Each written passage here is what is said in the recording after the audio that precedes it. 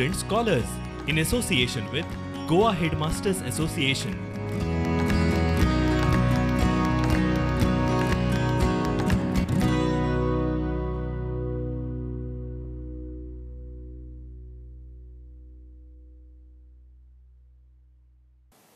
Hello and welcome to my class.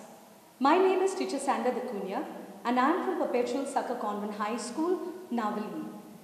Today my topic is The Age of Industrialization, Chapter 2, Class 10 from the History textbook. Now students, a little bit about the age of industrialization. At the beginning, I'm going to be explaining to you a little bit about this topic in brief. Now, age of industrialization is about all the industries and about the new inventions that had taken place in the late 18th century.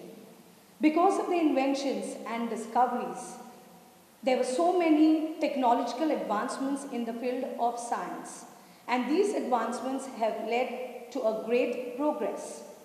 Now, in this chapter, we will also see major factors of the Industrial Revolution, inventions of Industrial Revolution. We will also deal with the Agricultural Revolution, impact of industrialization on British India, and the effects of Industrial Revolution. Now students, all this will be dealt in this lesson. Kindly keep a note of all these sub-points. Now, in the introduction, when there were so many political revolutions taking place in England and the entire political scene was changing in Europe and America during the second half of the 18th century, there were a lot of economic transformations taking place in England. Now, it was a period when there were changes taking place in the field of manufacturing processes, agriculture, transportation, also in technology. And all this had a very profound effect on the society. All right? So, now what happened was, this impact not only affected Europe, but it also affected North America, Western Europe, Japan, and eventually it spread in other parts of the world. England was a very tough country, as in it was able to fight successfully all its enemies without any problem, mainly due to the economic stability and the changes which it had introduced in its industries, methods that they had used, which in turn made their lives very comfortable. So you see children, England was a pioneer in this field, and as a result of which they did not have any problem. Even the people living in the society now changed their way of living and their standard improved. The industrialization of Europe, like the French Revolution, left a permanent mark on the society. Life as it was described in the 18th century drastically changed. Classes shifted, wealth increased, and nations began to assume their national identities. So you see, Industrial Revolution led to a lot of changes in the society. There were classes, capitalist classes emerged, there was the labor class, as well as wealth increase. So this brought about a lot of economic changes in the society. Now these economic transformations are very well termed, all right, by a very well-known British economic thinker, Arnold Toynbee. He has described England's economic development from 1750 to 1850. This was due to the inventions. So many inventions took place during that time from 1750 to 1850, as a result of which there were a lot of changes in the society economically. Now, here we are going to be studying what is Industrial Revolution. Well, I'm sure many of you are confused, or rather some may even know the meaning of Industrial Revolution. The first thought that comes to your mind is growth of industries. All right, more inventions as a result of more changes in the society. Well, in short, Industrial Revolution was a fundamental change in the way goods were produced from human labor to machine. There was a drastic change. Goods were produced on a very large scale. All right, you know, when there was a system where goods were produced at home by very small time laborers. So what happened was, now due to the Industrial Revolution, there were goods which were produced on a large scale. There were no longer human labor used, but instead there were machines. From small machines we had even now progressed to big machines. Alright, and these more efficient means of production and subsequent high levels of production triggered far-reaching changes to industrialized society. What does this mean? There were so many changes that took place in the society. Goods were produced at a very high scale, as a result of which they were transported, they were sold to other parts of the world, and the production of goods increased. All this triggered far-reaching changes to the industrialized society. Now, before the Industrial Revolution had taken place, there was a system which was called domestic system of production. Now, what is the meaning of domestic system of production?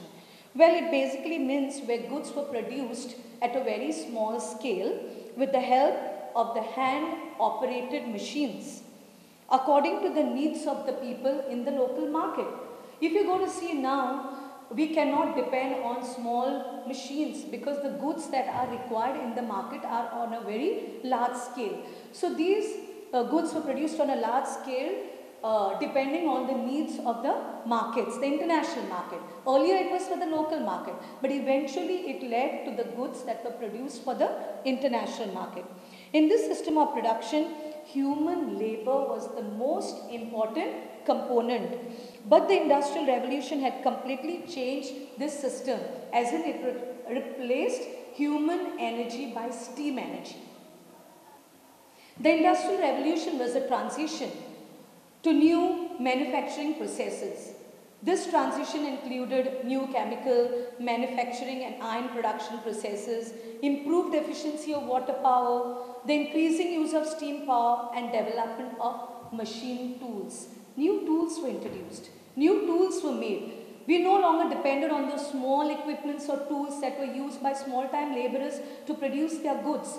This in turn increased the efficiency of goods, and which helped a better sale of goods in the market. Now, the Industrial Revolution began in England for a variety of reasons.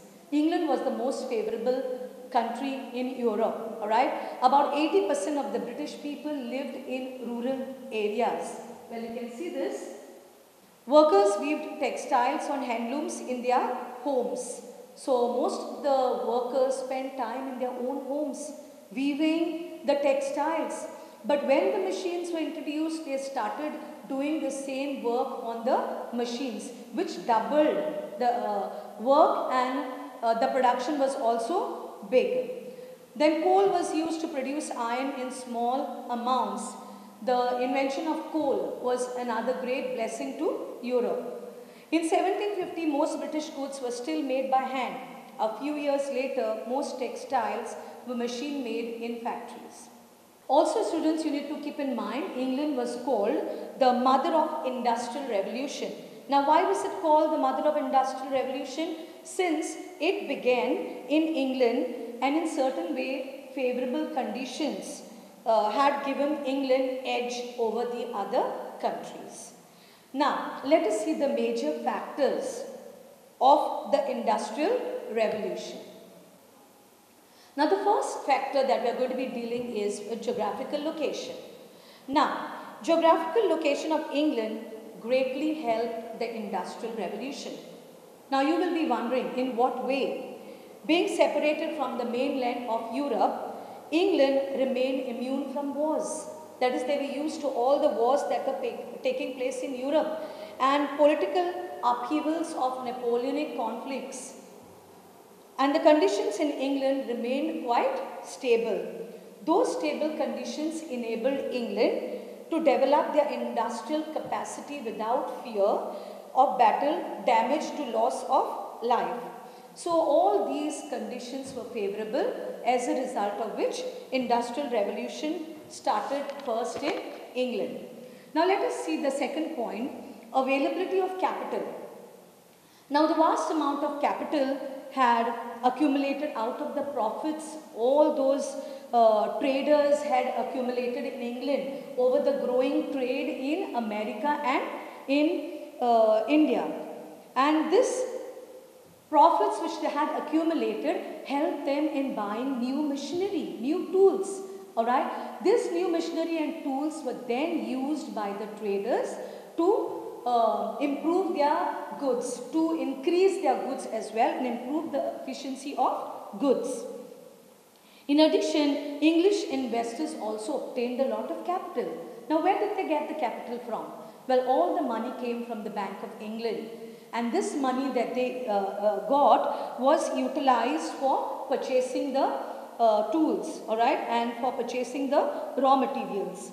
Money was also available with the rich people, and this money which was there with them, they utilized in setting up new industries. These people were even ready to take risks. They were willing to invest a lot of money, but their main intention was to increase their profits. They wanted to make sure that the profits are doubled so that they can invest more and more in new industries, and England would become one of the leading countries in Europe. We go to the next point, availability of natural resources. Now, England was also blessed with a lot of natural resources. They had natural resources deposits like coal, iron and mineral fuels.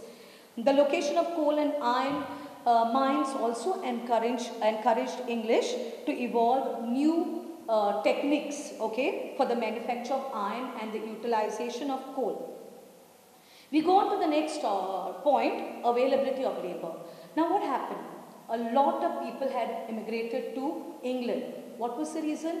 The first point was because of many of them were persecuted because of religion. So, religious persecution was one point, and the second one was because they wanted to find employment.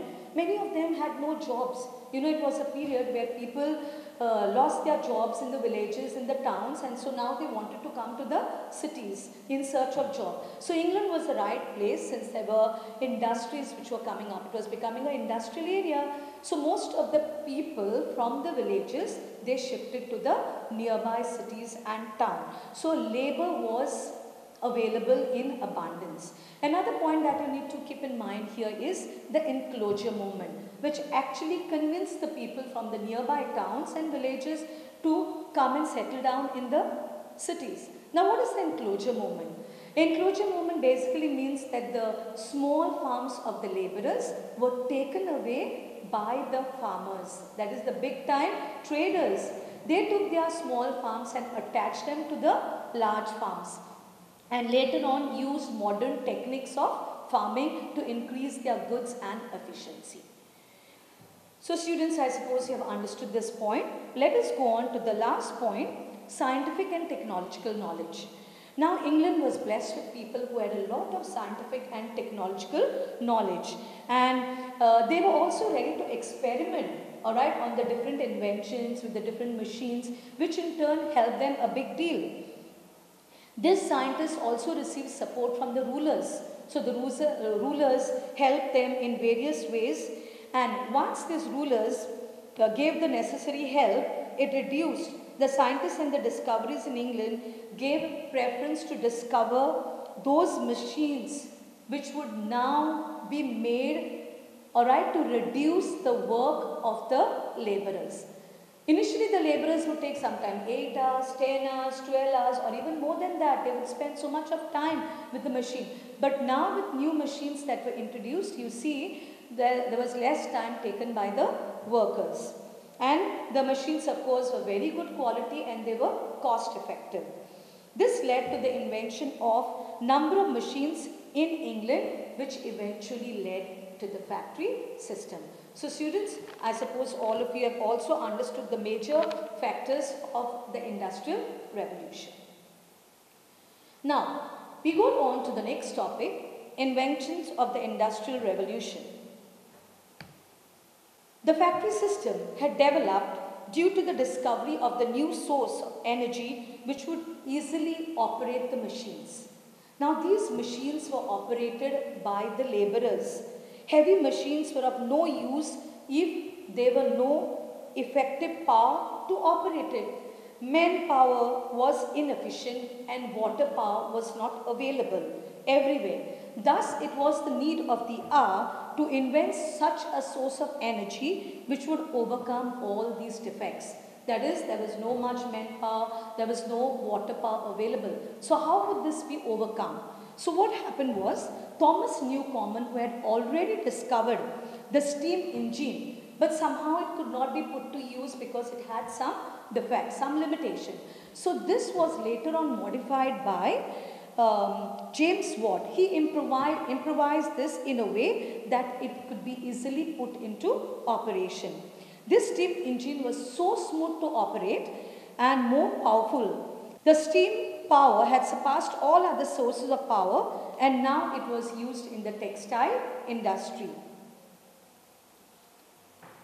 So students, now you can see the different inventions which I am going to be doing in brief, because not all are shown over here. The first one you can see is a water frame. It was invented by Richard Arkwright, and he was the one who actually invented the water frame. What was the use of this? It lowered the cost and it increased production. Then we have the next one, the flying shuttle. Now, who invented this was a very famous inventor, John Kay, in the year 1733 AD. What was the use of the flying shuttle? It allowed thread to be woven into cloth faster. So, it was done at a much faster pace. It doubled the amount of cloth output per worker and per day. Then we have the spinning jenny. The spinning jenny was also invented by James Hargreaves in 1769 AD. And what was the use of the spinning jenny? It was a wheel that worked 8 threads at a time. It spun cotton into thread. Well, that was the use of the spinning jenny. There was a shortage of thread before the spinning jenny, but the spinning jenny made a way to produce threads. The power loom was also invented by Edmund Cartwright in the year 1784. He addressed the problem of mechanical weaving. Then we have many more inventions that way. Then we have the invention of the seed drill in the year 1674. Jethro Tull was the maker of the seed drill. It could plant wheat and turnip seed in 3 rows at a time. So please make note of this. It could plant wheat and turnip seed in 3 rows at a time. Now we come to the next most important invention, the safety lamp. And this was invented by a very famous inventor, Sir Humphrey Davy. Now, the use of the safety lamp was put together, or rather it was used by the miners. Alright, now what was the use of this? It was used to ensure the safety of the miners who were working in the coal mines. Their lives are very dangerous. They had to go deep mine. So the safety lamp helped the miners. It issued a warning to the miners. Now what warning was issued to them? When the level of carbon dioxide rose in the mines, or rather when it increased and when there was a danger to their lives, it gave them an alarm. So the safety lamp was a blessing that came to the miners. Now students, let us go on to the next point, transportation industry. Well, the development in the means of transport was again a great blessing to Europe and to other parts of the world. In what way did transport help? As you all know, goods were produced on a large scale. Now there were better machines, there were big machines, small machines were replaced by big machines. And these machines now produced goods at a larger scale. Now to transport these goods, alright, we required vehicles. Initially there were no vehicles.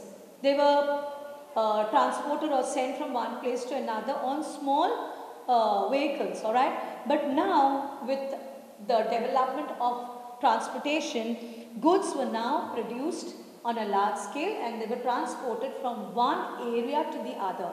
Even remote areas were touched for that matter.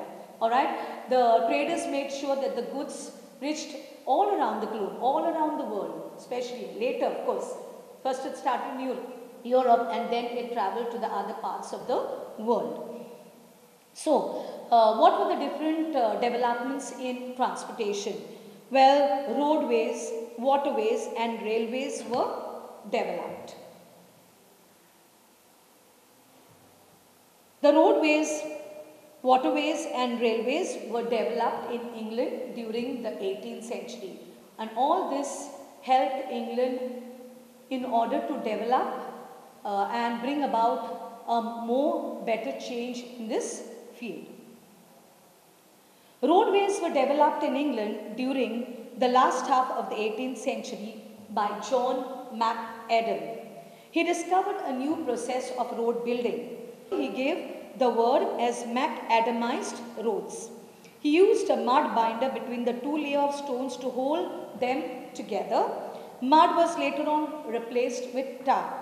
These hard surface roads could tolerate the burden of large scale transportation. So even heavy trucks, heavy vehicles could now travel on those strong roads. Then we come to waterways. The building of canals and the use of steam power to operate the locomotives had revolutionized the use of waterways as a means of transport. Then we come to the next one, that is the last one in transportation industry, that is the railways. Now railways again, till today you see people traveling in India from one state to the other. It helps us a big deal and they are more economical and cheaper. Unlike the other means of transport, like if you take into consideration airways, it is very expensive, especially everybody cannot afford it, right? But with the development of the railways, it came again as a blessing to all the people. And you see, the goods were now transported by the trains or all those other different modes of transportation at a much faster pace. Even in India, there was a railway line laid down by Lord Dalhousie, and it was laid in the year 1853. After transportation, we go on to the next point, which is communication. What is communication? I'm sure students, all of you will say communication means to communicate with each other. You're right. Communication today is also very important. Imagine our lives if we didn't have a mobile. We would not be able to communicate with our families, with our friends. But because of this improvement in the means of communication with the new inventions, alright, it helped us and made our lives much comfortable, much more easier. Long distance communication was now possible with the invention of the telephone. Who invented the telephone? Well, it was invented by Alexander Graham Bell.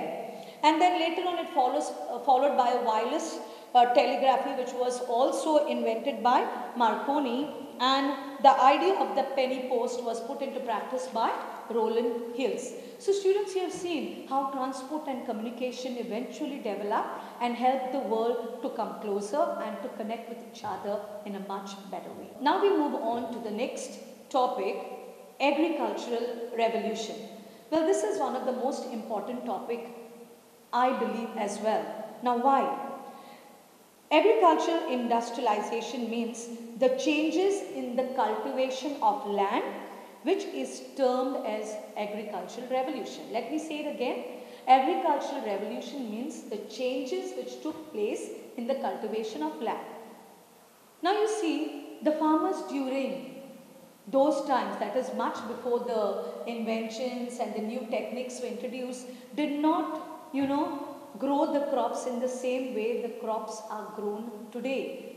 They used maybe small tools, they used very small machines which did not help them to give a better yield or a big scale production of goods.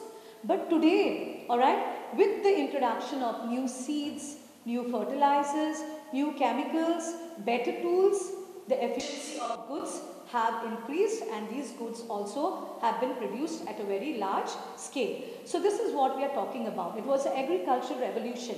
What was done earlier by the small time farmers had now drastically changed and taken a new course. Alright?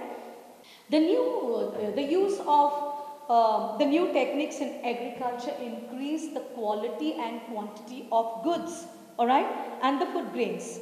The use of new crops, new techniques, new fertilizers, the system of drainage wastelands benefited the farmers. So you see, all this came as a blessing and the lives of the farmers changed. It in turn brought about a new life to the farmers. Now let's come to the next topic, the impact of industrialization on British India.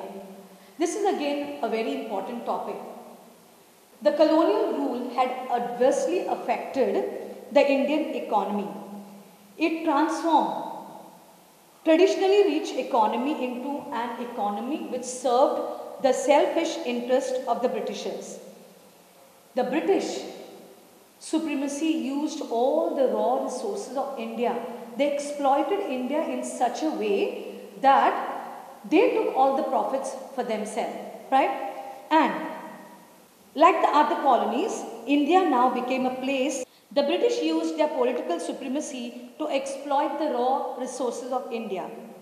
Like the other colonies, India now became a place where the British producers could purchase the raw materials at low prices and sell them in their country at a very high price. So all the goods were bought in India from our local farmers. They bought them for a very low price. But when they returned to their country, they sold these goods for a very high price. So India could not benefit, the farmers could not benefit in any way. Most of the profits were taken, you can say the large profits were taken by the British.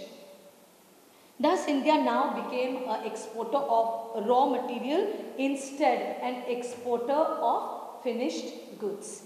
They did not become an exporter of finished goods. They only became an exporter of raw material. That is, the British bought the raw materials from them and they bought them at a very cheap price and they sold them at a very high price. It is said that the British industries were fed with all the raw materials from India. The introduction of railways in India again was another big death blow to the Indian economy. Now it was possible to buy the raw materials from the remote areas of the country. Besides this, it became very expensive to transport the Indian goods through the railways because they had to pay a high charge for it. So the farmers were not able to afford this high charges. Thus, it increased the prices of the Indian goods, which in turn decreased the demand for them. So obviously, when the prices for the goods are higher, people wouldn't want to buy them. So the demand for those goods increased and all these losses had to be faced by the Indian farmers. As a result of all these British policies which were good, benefiting them, the Indian farmers faced a lot of problems. Now what happens next? Even the handicraft industries had to be closed down. The small scale handicraft industries. They could not get any profits because the British were taking the major profits. All their industries were closed down and a number of prosperous cities such as Dhaka, Murshidabad and Surat even lost their ancient glory. These cities were well known for trade, but no longer they were known for their trading activities because British had taken over the market. The industrialization led to large-scale poverty among the Indians. Many of them led a very poor and miserable life.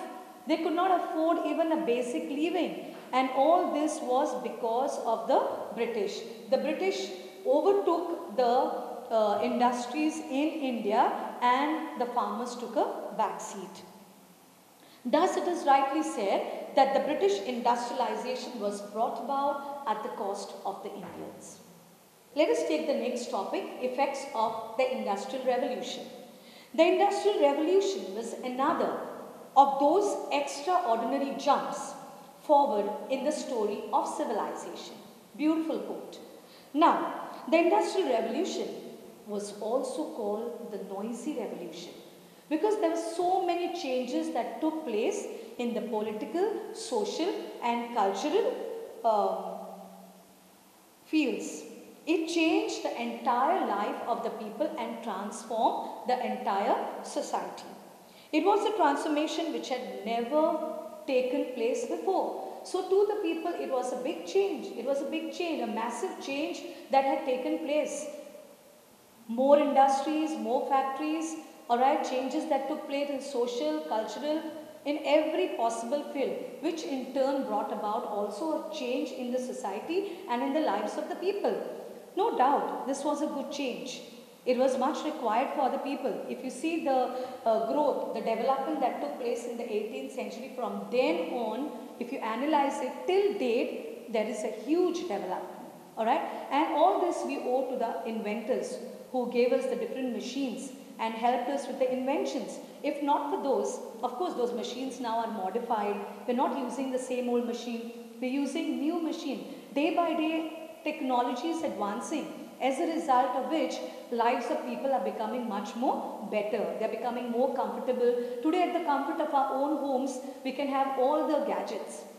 And this in turn has made our lives very easy. Alright? Now, all this also had a negative and adverse effect, brought about a lot of evil practices in the society. The lives of the people changed. The more sophisticated we are, we get more spoiled. So that is exactly what happened. The lives of the people changed. At the same time, you see these evil practices changed the entire human society. Now let us see the impact on England. In what way Industrial Revolution brought about an impact on England? What's the meaning of impact? A change. Alright? Now, England was now converted from an agricultural country into an industrialized country. As you all know, most of the farmers in England, they grew their farms within their own areas, the small farms that they had attached to their homes. Alright, this production was at a much smaller scale. But once the machines were introduced, new machines were invented, the lives of the farmers changed. Alright, from a small scale production, it was a large scale production of goods, which in turn increased the efficiency of goods. Now, England had a great impact. Her exports increased to a very big extent. Everything started in England more because of the factors that were favorable, alright, for the growth of industries and factories. The workshop, it was called, England was rightly called the workshop of the world. Her colonial empire in Asia and Africa helped her to secure raw materials. You know that England had colonies in Asia and Africa. So what England did was, it tried to procure raw material from Asia and Africa. That is, even from India, I've already told you, they bought a lot of raw materials from our farmers. And these raw materials that they purchased were bought at a very, very low price. So who benefited over here? Not the Indians. The major chunk of the profits were taken over by the British. So you see, there was a great impact on the economy of England. Thus, the British manufacturers, they earned huge profits, and they invested the profits in setting up new factories, new industries, which in turn increased their profits. So England used all their profits, whatever money they received, alright, from the industries, all that money was utilized in setting up new industries and factories. So England became the workshop of the world. Let us take the positive effects of the Industrial Revolution. The invention of the railways and the waterways increased the mobility of the people. Goods could be now transported from one state to the other, from one area to the other. Even from a country, they could be taken to the remotest area of the country. The production of goods with the help of the machines also led to large-scale production of goods. We have already discussed this point before. So the production of goods was done at a very large scale due to the new machines that were introduced. It increased the living standard of the people. So no doubt there were people who faced a lot of problems initially. But with the invention of new machines, with the growth of industries and factories, the lives of the people changed. Their lives became much more comfortable. The expansion of the banking and credit facilities also increased the circulation of money. So you see now banks gave loans to people, whoever wanted to start new factories, whoever wanted to start new business. This in turn helped them to grow, alright? And the use of different sources of energy reduced the burden of work. Energy, the earlier people worked on smaller machines, alright, or rather they worked with their hands. But now with the new machines, the number of hours that they put in even to work on a particular product was comparatively very low. And of course, the productivity was much higher. Okay, the scientific cultivation increased the quality and quantity of goods. And of course, the lives of the farmers became much more better. The standard of the people became more comfortable as compared to the earlier times. The expansion of the banking and credit facilities helped the circulation of money. So people who wanted to take loans from the banks now got the loans to start new business. As a result of which their lives and everything changed. The use of different sources of energy reduced the burden of manual work. Most of the people earlier worked with their hands, and this in turn made them put in more amount of hours of work. But once the machines were introduced, less number of hours were put in to produce a particular good. Industrialization brought the nations closer. It helped the nations to connect with each other.